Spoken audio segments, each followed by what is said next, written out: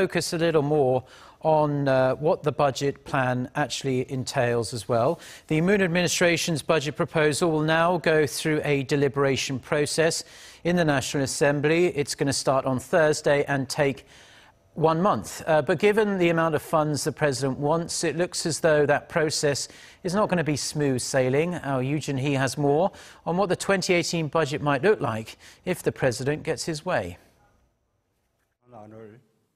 The timer has started on the Moon Jae-in government's budget plan for next year, which, according to the President, will improve the livelihoods of ordinary Koreans.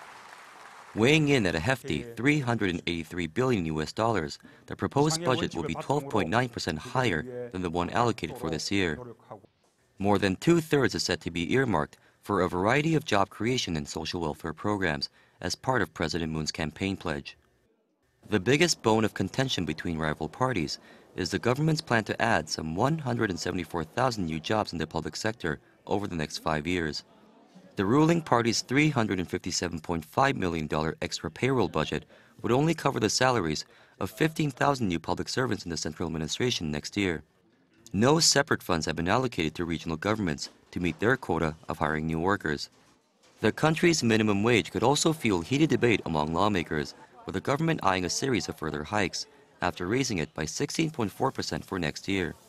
The National Assembly's Budget Committee estimates President Moon's pledge to raise the minimum wage to 10,000 won, or roughly $9 an hour, could cost the government some $6.5 billion in wage support measures by 2020.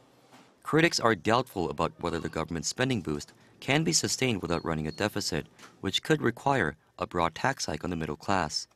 After a series of meetings and deliberations by the Parliamentary Budget Committee and relevant ministries, the bill will be put up for a vote in the National Assembly's next plenary session on December 2nd. Joonhee, Arirang News.